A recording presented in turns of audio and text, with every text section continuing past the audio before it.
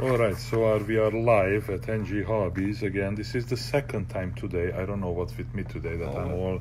You see, here is my friend, George, and he has the perfect shirt on. Oh, yeah. Take a look at that. Can't be any better than that. And he came in with his Attitude V4, and we were just finishing up to install the RapidFire into the Attitude V4, right? Look at that, how nicely this fits.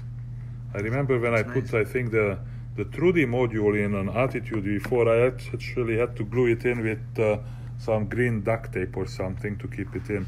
But this one, it just perfectly fits in. Look at that. I love it. Excellent. Let's put on the Some antennas. Antennas. Are there any?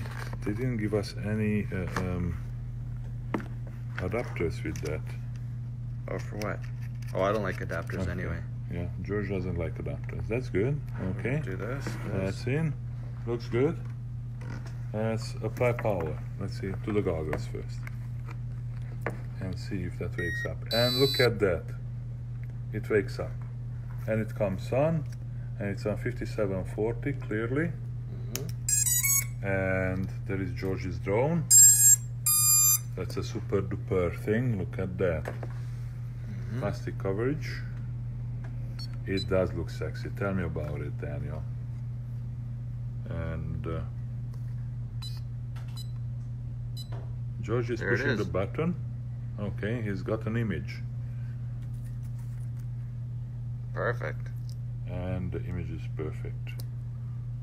Excellent. Let me see what channel. You changed the channel to 5880. All right. Okay.